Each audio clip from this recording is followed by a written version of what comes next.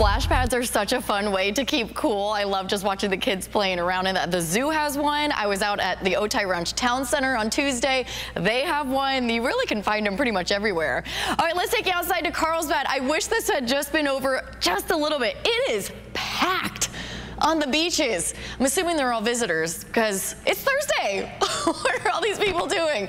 But cloudy skies along much of our coastal areas, inland neighborhoods, Chula Vista from Otay Mountain looking mostly sunny right now. It's quite a bit cooler along our coast. In Carlsbad right now at 72 degrees, Imperial Beach at 69, 95 in Ramona.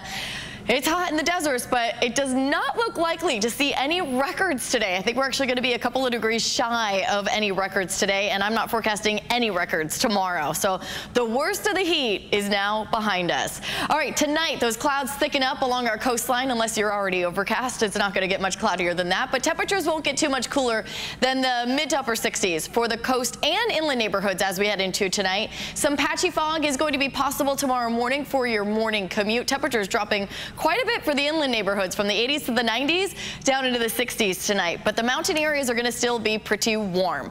All right, 93 in Julian tomorrow. Some notable temperatures. 113 in Borrego Springs, shy of a record. 99 in Campo, also shy of a record.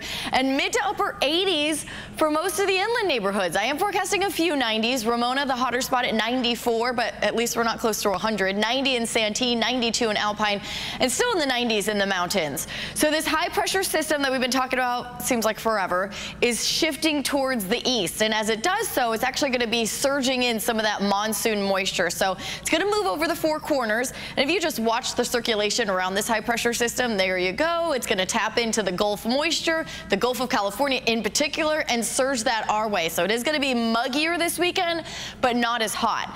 That continues through Monday, though Saturday and Sunday looking like the most humid days and the best chance for some showers and thunderstorms. And then heading into the end of next week, that high pressure starts to build again. The jet stream goes farther north, so hotter weather is going to be heading our way. But it does not look like it's going to be as hot as it has been for this last stretch.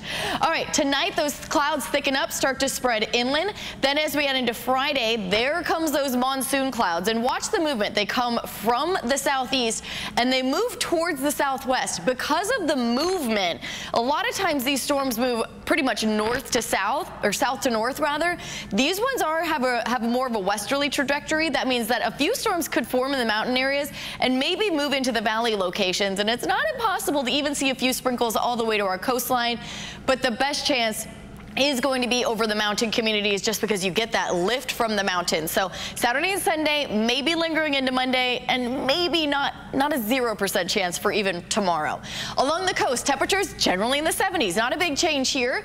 I do expect to see more sunshine starting Tuesday, Wednesday, and Thursday of next week. For the inland neighborhoods, it's not impossible, but not likely, but I am including a very slight chance for a stray shower or thunderstorm Saturday and Sunday. But look at that. We're dropping actually a few degrees below normal. Mid-80s starting on Sunday. For the mountain areas, one more day in the 90s tomorrow. Humider, more humid, muggier, and then we'll see mid-80s on Sunday into early next week. And the desert areas also finally breaking that stretch of 110 plus degrees on Sunday.